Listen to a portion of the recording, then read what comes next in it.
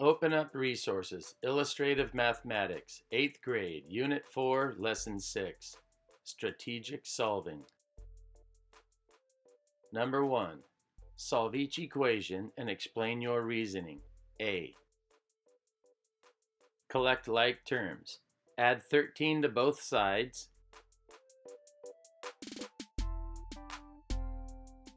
Add 5 to both sides.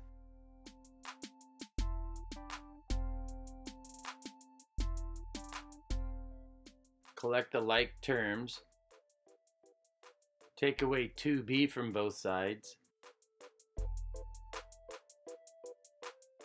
Add 5b to both sides.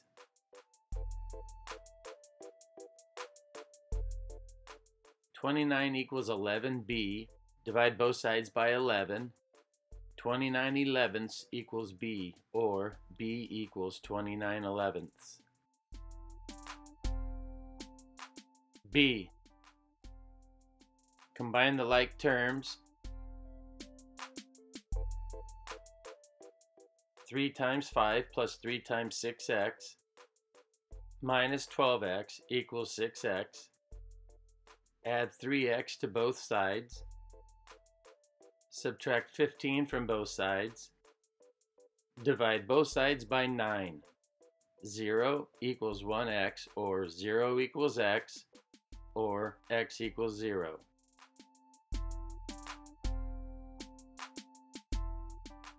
C. Collect like terms. 2 times 6 is 12 minus 2 times c. 12 minus 2c. Take away 12 from both sides. -3 minus 12 is -15. Subtract 2c from both sides. -4c plus 7c. That's the same as 7c minus 4c. Divide each side by 3. 1c, or c, equals -5. -5 equals c, or c equals -5. Number 2. Solve each equation and check your solution. A. -3w minus 4 equals w plus 3. Collect like terms. Add 3w to both sides. Subtract 3 from each side.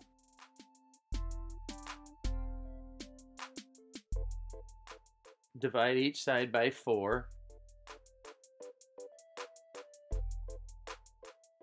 (7/4) is the same as (7/4). So (7/4) equals w, or w equals (7/4). B. Collect like terms. 3 times 3 minus 3 times 3x. 2 times x plus 2 times 3.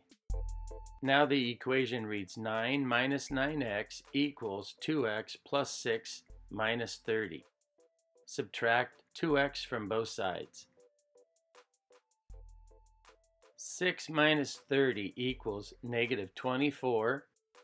Subtract 9 from both sides. (11x equals -33. So divide both sides by -11. And you'll have a positive 1x, or x. X equals 3. C. I'll perform the operations and collect like terms. 1/3 times z, that's 1/3 z, plus 1/3 of 4, that's 4/3. Bring down the -6, and 2/3 of 5 is 10/3, minus 2/3 of z. Add 2/3 z to both sides. 1/3 z plus 2/3 z equals 3/3 z, or 1z. Subtract 4/3 from each side. 10/3 minus 4/3 equals 6/3, and 6/3 is 2. Add 6 to each side. Z equals 8. Number 3. Elena said the equation 9x plus 15 equals 3x plus 15 has no solution because 9x is greater than 3x. Do you agree with Elena? Explain your reasoning. I disagree with Elena. When the value of x is 0, 9x and 3x would have the same value.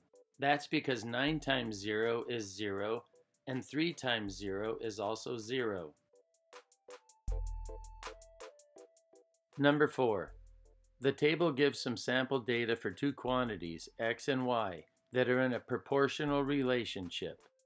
14 divided by 14 equals 1. And 21 divided by 14 equals 21/14. 21 divided by 7 is 3, and 14 divided by 7 is 2. When the value of x is 1, the value of y will be 3 over 2, or 3/2. When the value of x is 64, to find the value of y, we would multiply 64 and 3/2. 64 times 3/2 equals 96. So when the x value is 64, the y value is 96. When the y value is 39, we can find the missing x value by dividing 39 by 3/2. And 39 divided by 3/2 is going to be equal to 39 times the reciprocal of 3/2, or 39 times 2/3. And 39 times 2/3 is 26. So when the y value is 39, the x value is 26. An equation that represents the proportional relationship between x and y is y equals 3/2 x. Here's a graph that represents this relationship, complete with points on the graph. When the value for x is 20, the value for y would be 30. When the value for x is 40, the value for y would be 60. And when the value for x is 60, the value for y would be 90. Search hashtag 846math to find this lesson fast. 8th grade, Unit 4, Lesson 6, Math. This is a fast way for you to go to any of the 6th, 7th, and 8th grade math lessons that I've made for Illustrative Math. Thanks for watching.